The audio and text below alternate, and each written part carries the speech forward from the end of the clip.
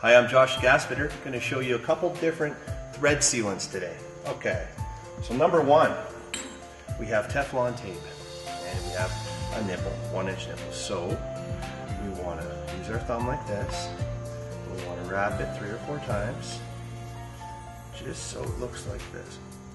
Now this stuff has to be tight. If it's not tight, you're going to have problems. So keep it tight like this. So this is ready to screw into a fitting alone.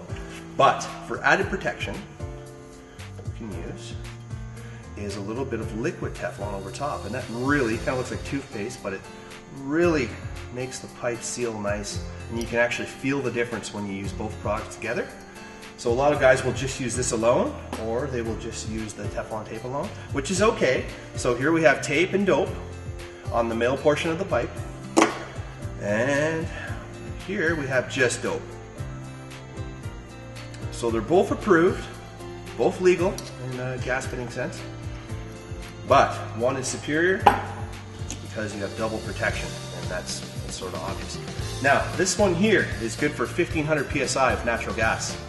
If we were running some very, very crazy oil field industrial stuff, we would be using the 6000 psi pipe dope.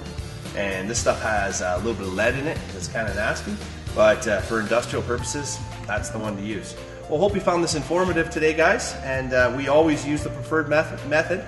So if you guys want to give us a shout or look us up online, joshthegasfitter.com, you can find us there. Thanks a lot. Have a good day.